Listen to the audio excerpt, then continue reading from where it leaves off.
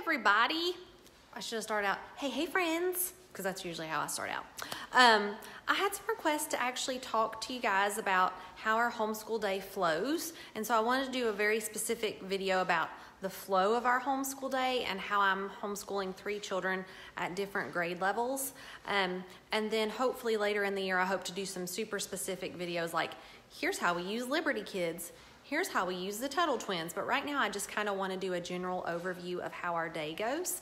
And I will tell you, every day is not the same, okay? When you have children, they have ideas. And when you live on planet Earth, no day is perfect, no matter how much we want it to be. So I'm just going to kind of tell you how our routine goes, knowing that sometimes the poop hits the fan.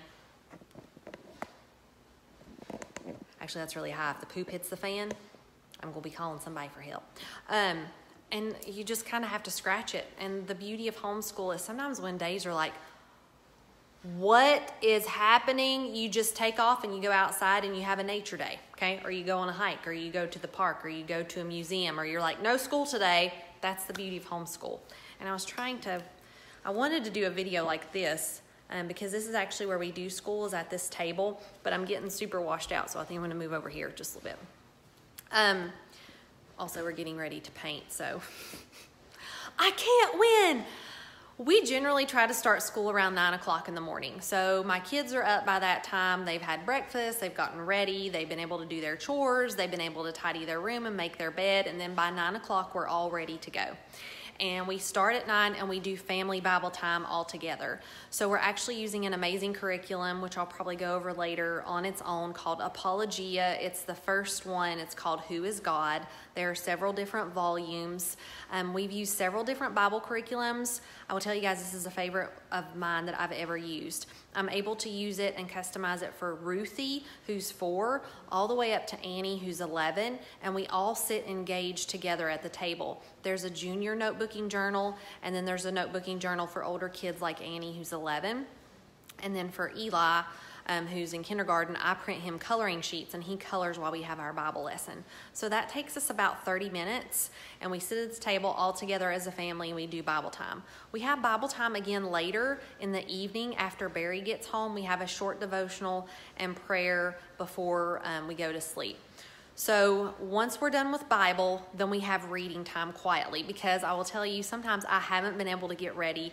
I usually haven't had breakfast yet. So I use that time to actually put on my clothes and my face and grab a bite to eat. In 30 minutes, I can usually do all of that. So Annie, who is 11, and Andy, who is 8, they both have 30 minutes of reading time. They sit on the couch here in the living room, and they have books that they read. Andy's reading through Encyclopedia Brown. Annie is currently reading through the Little House on the Prairie book series. During that time, Ruthie's usually playing learning games on the iPad, and Eli usually plays abcyaw.com under the kindergarten tab for 30 minutes, learning games, math games, reading games, spelling. He does that, and everybody is engaged for 30 minutes.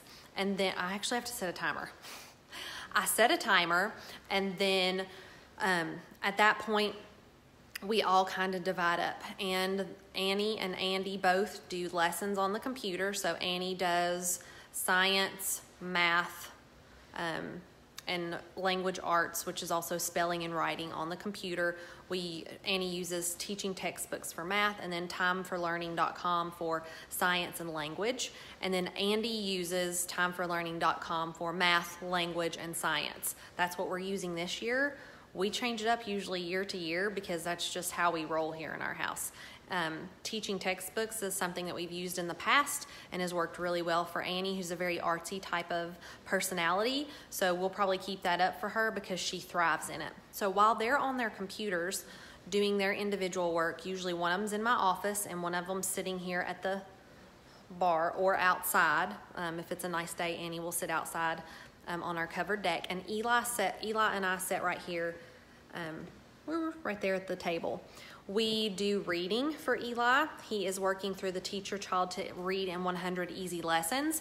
And then we just use a couple random workbooks off of Amazon for math and copy work and all sorts of those things. He and I do some reading, so we read through library books out loud, and he and I just have some time there together. I'm also at the same time alternating back and forth between 3 kids. So Annie needs help, Andy needs help, Eli, and so I'm not usually sitting with Eli the entire time. If he's copying copy work, I am rotating between the children who need me.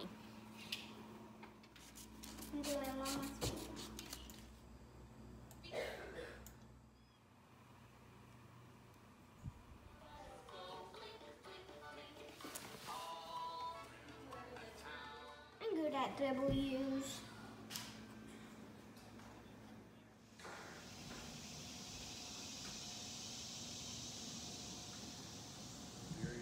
Carry heavy burdens, and I will give you rest. Matthew 11:28. If you look up at the night sky. So under that format and using that method, and Ruthie's generally running around and playing or coloring or getting into something, and I have to clean up. 4-year-olds. We usually school from about 9 to 12. And then at that point, we still do extra lessons later. We just do them in the evening after Barry gets home, usually around the dinner time hour. We eat dinner together. We use dinner time as instruction time. I also use lunchtime as a time for read aloud. So whatever we're studying for history, I'll find little read alouds and I'll read them while they're eating lunch. I try to use the tiny minutes here and there and kind of stretch our day out so that we're learning all day and not just in a 4-hour block of time. So in the evenings, when Barry's home, is when we watch and work on history, which we're using Liberty Kids on YouTube this year for history. There are 40 lessons, and we do 1 a week. We watch the video, and then we use that week to study the lesson that was the topic. You can get loads and loads and loads of worksheets, workbooks, printables for Liberty Kids all over the internet. Teachers Pay Teachers is a really good place to go to be able to get curriculum to go along with the free YouTube videos. I highly recommend it. The reason Barry and I are doing it with the kids is because we're kind of all learning together. I'm relearning stuff that I have forgotten from when I was in school. So we watch the videos together as a family. We answer the questions. We talk about it. We talk about it all week, and we do supplemental worksheets. And then I'll also grab supplemental reading books from the library to go with each week's lesson.